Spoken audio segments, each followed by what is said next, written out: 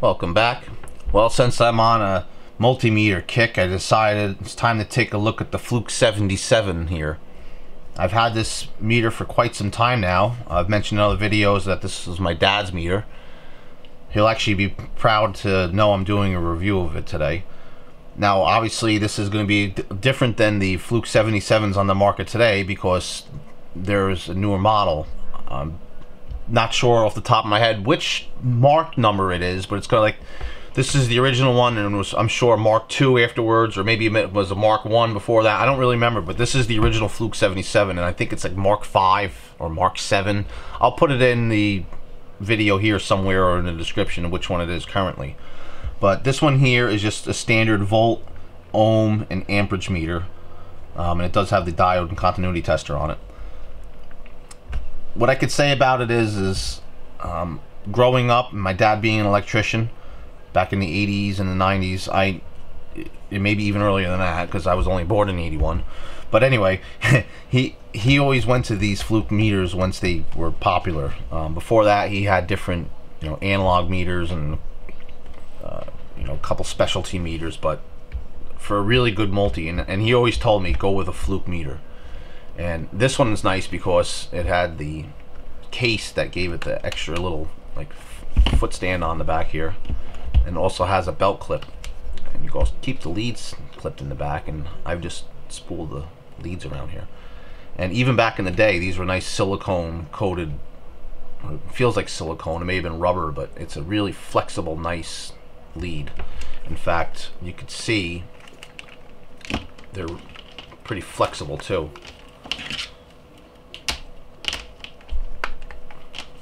I mean, they move nice, and one of the things I liked about this is you could stick one of the leads in here, hold the meter, and kind of probe it one-handed like this if you needed. So that was kind of cool. And this is an auto ranging meter where once you just set it, it automatically figures out which voltage you're going for. So if I go ahead and take this and plug it into my outlet over here to the side,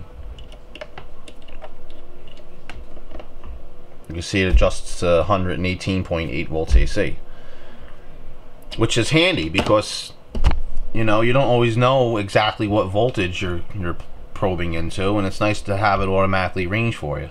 I mean, it has a touch hold feature. It doesn't have backlighting. That wasn't really prevalent back then. It does have that nice bar graph like you could see, and it's nice. One of the things, like if you go over to Dave Jones' video at the EV blog, you watch his videos. He does a lot of teardowns of different meters and cheap ones. And yeah, he's a design engineer. I know him very little beyond a certain point, and seems like he's very smart and knows a lot of things. And I picked up a lot from him, and seeing the insides of these meters here, this one and the older, crappier ones I've done before. It's good to know what you're looking at, I guess, because you can compare them and say what kind of looks like it's a good design and which ones are kind of sketchy. And even though this is an older model, it still has a lot of safety features in it.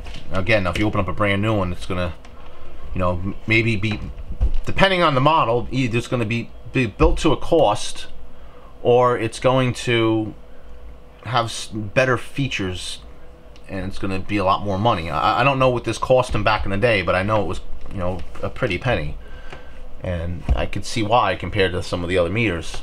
Now, getting back to the point about the continuity tester.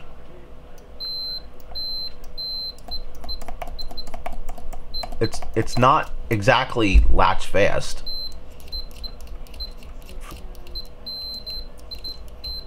If you go slower with it, obviously, but there are good ones where you can just keep going. You can see some of them it's picking up, but that's a lot better than the cheapy ones I showed you earlier. And it's really great. I mean, even it's fused. It's got the proper safety features. Like I said, it actually has 2 different amperage inputs, whereas the only ones only had 1. And well, I guess there's not much more to say about the outside of this. I'm gonna have to tear it open now. You can see that the dial doesn't go all the way around. It stops when it gets here, And you could turn it from the side. Again, another one-handed feature, which is kind of cool. It's a little stiff that way, but you can do it. And it does beep on every turn, which is kind of nice. It doesn't have that heavy click like the other ones does. It's a little more spongy. But then again, this one's been used a lot. To get it out, this just slips right out.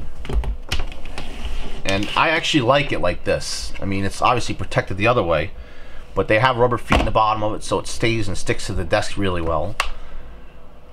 And the button is the dial, it's recessed, so this whole thing is flat, so it's flat both ways, and that was a design that I liked. And they are a little different now, but I do like that. And they give you all the fuse ratings on the back. I mean, in all fairness, the cheapy meter had that too. See them there in the naked. And I still have the parts off camera here to the iFixit one. You can see this one has that raised up back end here. And no fuse ratings on the back, nothing. With these, they have that. So I'm going to go ahead and open this up. I also like that this has 4 screws. If I got the right, yep. They come out really quickly. They got this kind of coarse thread on it, which you could see if I get the camera to focus on. And I like that. What would be better though is if it had the metal threaded inserts on it. Oh yeah, and there's no snaps on it. This just comes and lifts straight out. And there you go. And you could see the build quality is much better, but that's to be expected because this isn't a cheapy meter. And I'm pretty sure this was made in America. I know there's ones today that they're not. I think they still have them where they are, but for the most part they're not. And there's that large, fast-acting, heavy-duty fuse, and then the smaller fuse. It's got a glass outside, but there's particles inside. I don't remember what kind of particles that is, but I think it keeps the thing from bursting. It kind of absorbs the action of the fuse and keeps it from exploding. That's batteries from good until 2008, and it is 2016. And it seems like it's working pretty well. I mean, I might as well change it while I'm in here. Now you can see this switch is a lot different. The action inside that case comes through this little shaft, and the shaft actually turns this dial in here. And this is like a points contact kind of switch, which I like a lot better. This little wiper moves. And actually, you can see there is a little bit of corrosion on it, and where the wipers go, it's worn. And I do have some deoxit, so while I'm in here too, I'm going to deox all this and clean this up and make that good as new. But yeah, there's some nice big, looking like resistors over here. Very, very nice unit. If I can get the rest of the board out here, if I remember correctly, it does just slide out. I might have to break the video here for just a second so I can do this without boring you to death. Yeah, I'm gonna do that. Be right with you. Alright, got this apart. Managed to grab a little snack too because I was a bit hungry. But anyway, below the large fuse holder here was another screw, and that's what was actually holding it in the bottom. So now I can just flip this over and show you the other side. Now this does actually have the 2 chips on it here, which is interesting because all the other ones you've seen had that little dot over it. So I guess that's another way to show build quality. Now maybe today the more modern ones has the epoxied over circuit on it. Not sure. You know, one day I'd like to pick up one of those and maybe we'll open that up then, but for now I'll have to look at the older one. If I get closer here, you can see they actually routed out slots in the PCB here to keep, you know, some isolation in there, which is nice. And that's something that I noticed that wasn't on the other meters. And also here there's some vias. I'm not sure what the purpose of that is, but the engineering on this PCB is a lot better. Flip it back over. Get a nice up close shot of that. There's pretty much, I don't want to say no surface mount components, because there are the 2 surface mount chips in the back here. But as far as the passive components, from what I can tell, they are all through-hole mounted. Again, this is back from the 80s. In fact, somewhere up here, it says copyright 1987 John Fluke Manufacturing Company Incorporated. I can't take this LCD off, even though there's 4 screws, because it is soldered in directly, as I can tell. It would be kind of nice to modify this and put some backlighting behind that, but I don't think that's possible. But yeah, there's really not much more to point out in this. I'm going to go ahead and clean up these contacts a little bit. Oh yeah, I can show you the beeper on this is actually mounted on the back case.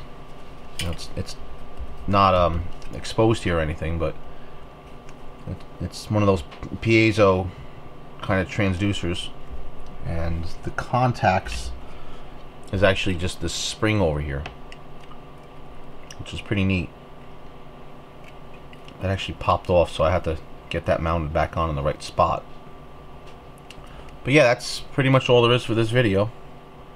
With that, I want to thank you for watching, and if you haven't subscribed to my channel, I really appreciate it if you would. Subscribing helps grow this channel and gets me more viewers, and more viewers eventually will, you know, get me motivated to keep making more videos, basically. Thanks for watching. You know, as I was putting this thing back together, I noticed this little spring, and I mentioned in the video that it belongs to this piezo buzzer over here, and I said that the contact was over here, and I kind of corrected myself and said it must have fell off and I had to get moved. And I looked back at the footage, and it actually wasn't there at all. It came off of this little post over here, and the purpose of it is to ground out the metallic sticker here with the screw hole in the back, so when they sandwich together, you know, the shield is grounded out against some component here in the case. And that's where I was incorrect. Thanks for watching.